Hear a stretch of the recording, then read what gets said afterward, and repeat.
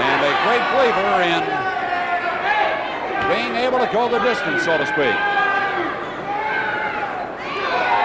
He will tell you, if asked, that a lot of the wrestlers seem to run out of steam, and he can go as long as they care. So maybe the old adage of bird in the hand is holding true. He's got his bird in hand right now. 2, 3.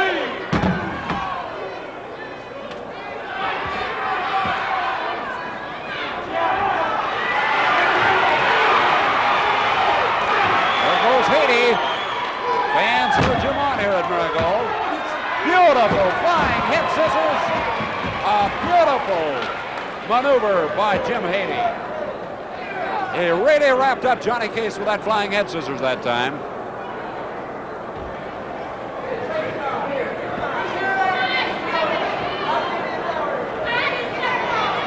There he is, the Midwest heavyweight wrestling champion, Johnny Kace, in dire straits at the moment.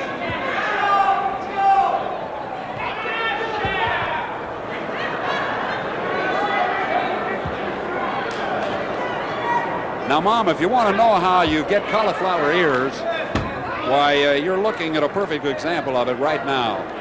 The greatest amount of pressure being applied by Jim Hady is right on the ears of Johnny Kace, and a few years of that, and it looks like you could serve an ear for dinner.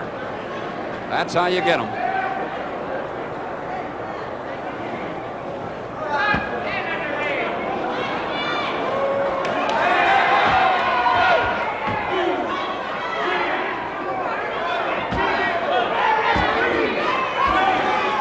Referee Fred Lederberg warning Johnny Kace because they are out under the ropes and on the apron, and Lederberg pulls him off, and Hady comes on.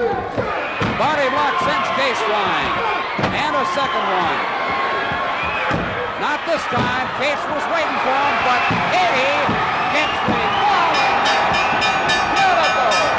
Hady turns a disastrous position into his own advantage and turned the tables on Johnny Kace in a beautiful bit of an overhang. Jim Hady moving. Oops, wait a moment. Wait a moment.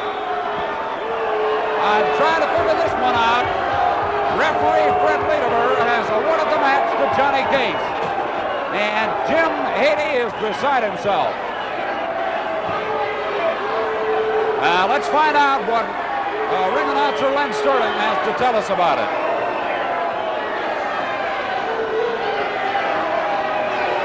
The time was 14 minutes, 20 seconds. A reverse shoulder press, the winner, Johnny Kace.